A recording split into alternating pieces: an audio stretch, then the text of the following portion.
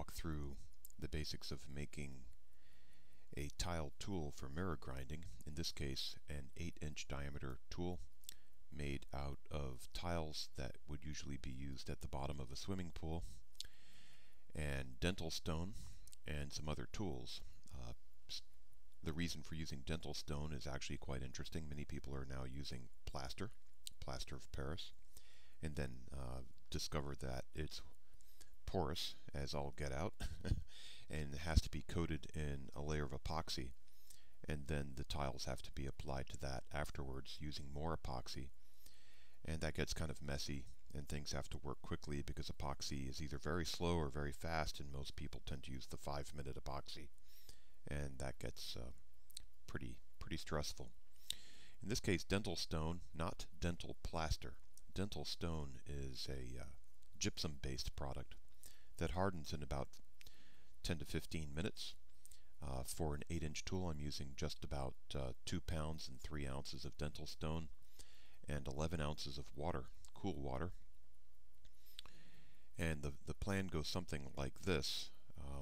First, get your all of your equipment together. We've got a mirror blank and the tile. The tile's been cut to a circle just slightly under 8 inches in diameter. The tiles are held together by threads and whatnot that are bonded into the tile, so that actually makes the spacing permanent. You'll need some Vaseline jelly and some aluminum foil, a plastic barrier, maybe 6 inches tall or so, that can be used as a dam or a mold to keep the stuff from flowing everywhere. You need your dental stone and some duct tape and a timer.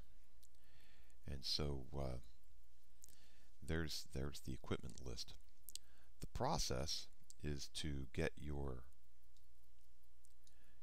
mirror first coated in a thin film of Vaseline, and once you've got it coated on one side with Vaseline, and I like to go a little bit around the edges, you then coat the mirror rough side down with a layer of aluminum foil. A lot of people use plastic bag material or saran wrap or cling film, your choice of materials, but I don't like plastic, and aluminum is recyclable, so I'll use the aluminum foil for this. And then you wrap your dam material around it. This is going to be the edge of the mold that keeps the dental stone from flowing out onto your tabletop. You wrap it around, and then I use duct tape to seal it shut. In this case, it's a flexible polystyrene material, almost like a thin version of house siding. And then into that you place the tile. And you place the tile so that the tile side is down toward the mirror, toward the aluminum foil, and the connecting pieces of fiber that hold the tile together are up. And what's going to happen when you pour the dental stone on this, the dental stone will settle in between the cracks of the tile and embed the tile into the tool that you make. Next step is to gather your dental stone into a large bowl and get the appropriate amount of water. I don't recommend using too much water. There are some places that allow a lot of water to be used, but you want this to be mixed up really rapidly. It gets hard fast. And I found that 11 to 12 ounces of water is perfectly fine. And it sets up within 10-15 minutes. And it gets warm. It gets to about 150 Fahrenheit. It gets pretty warm as it sets. So once that's mixed up like a fine paste, maybe just a very heavy slurry, you can pour that into the mold and then walk away for about 10 minutes.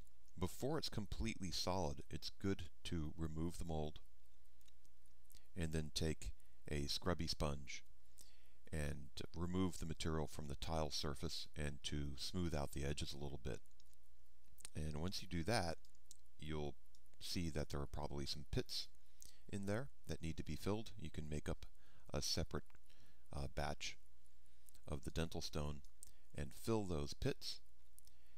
And then if you need to make the notches in the tool again, all you have to do is take a carborundum sharpening stone and run an edge inside where the dental stone is, and kind of carve in between the tiles a little bit. And in the end here, I'm going to show a couple of real quick stop action sessions of the making of the tool, and then the taking the tool out of the mold at the very end. Alright, thanks for watching. Hope that helps out.